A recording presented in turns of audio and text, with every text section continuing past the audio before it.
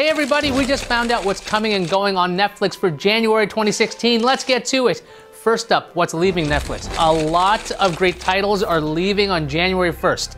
Say goodbye to A Clockwork Orange, Almost Famous, American Psycho, The Bourne Identity, The Bourne Supremacy, Charlie and the Chocolate Factory, Corpse Bride, Coyote Ugly, Gladiator, The Graduate, Jackass the Movie, Jerry Maguire, Lara Croft, Tomb Raider, The Machinist, Million Dollar Baby, Mission Impossible, Mission Impossible 2, The Patriot, the first 3 Rambo movies, the first 5 Rocky movies, There Will Be Blood, and Zoolander all disappear on the 1st of January. January 4th is an animation apocalypse. The Aristocats, Dumbo, James and the Giant Peach, The Nightmare Before Christmas, Pocahontas, and The Tigger Movie. All of these movies stop streaming on January 4th. Watch them while you still can. Here's what's coming to Netflix in January 2016.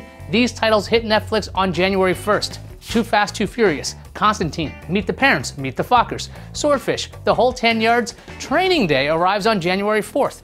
January 5th, watch the 10th season of It's Always Sunny in Philadelphia and the 4th season of New Girl. The final season of Parks and Recreation joins the other 6 on January 13th. And Sharknado 3 touches down on January 22nd. Here's the full list of everything hitting Netflix in January.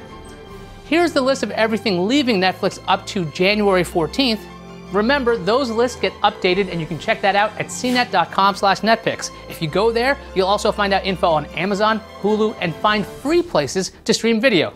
I'm Ayaz, and enjoy your show.